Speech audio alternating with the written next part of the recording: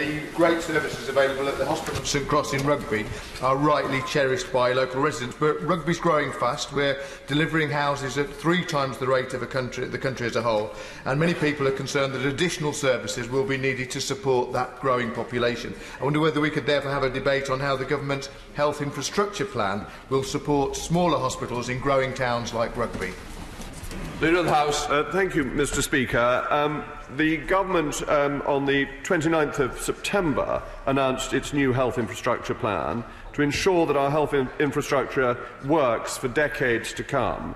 At the centre of the plan is a new hospital building programme, and the Government announced 6 new hospital schemes that are receiving funding to go ahead now and to be delivered by 2025.